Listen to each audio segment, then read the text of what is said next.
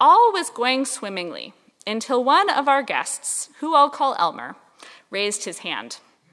"This is a book I'm reading for fun," Elmer said.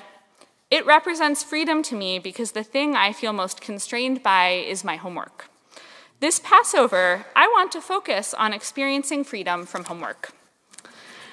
The bolt of rage I felt in that moment was clarifying, electrifying, and in retrospect, kind of funny, because I too often felt constrained by homework in college. You'd think I might have related to Elmer, but actually what I felt deeply and in my bones was that Elmer had spoken words of purest heresy. Passover, as I practiced it, was not about freedom from homework. It was about freedom from actual slavery and other forms of systemic oppression.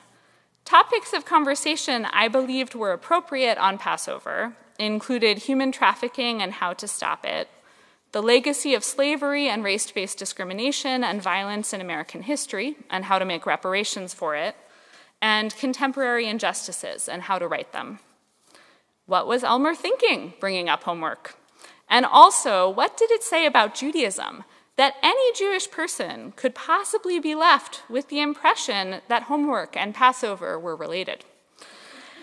Of course, I didn't say anything in the moment, and by the time our Seder had come to a close, my righteous indignation had softened into bewilderment and eventually curiosity.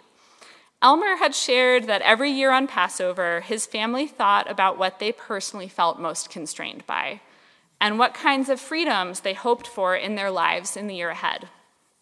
Where had they come up with this framing? As I have learned more over the years about the strains of Jewish tradition that speak about Mitzrayim, Egypt, as the narrow place,